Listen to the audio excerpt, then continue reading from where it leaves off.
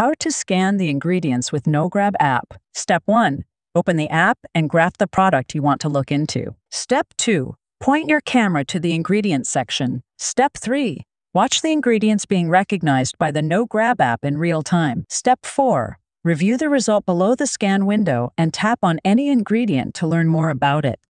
What can our NoGrab app tell you about the ingredients? Based on the European CosIng database, NoGrab recognizes safe to use ingredients that are shown in green, ingredients with some restrictions shown in yellow, and banned ingredients that are shown in red. To review restrictions in more details, tap on the yellow or red ingredient, then go to View Restriction Details and see more. But what if you have to watch out for generally safe ingredients that you personally are sensitive or allergic to? Our feature Personal Alert List will be very handy. You can add an ingredient to your personal alert list from the recognition screen by tapping on the ingredient, then tap on the button at the bottom of the screen.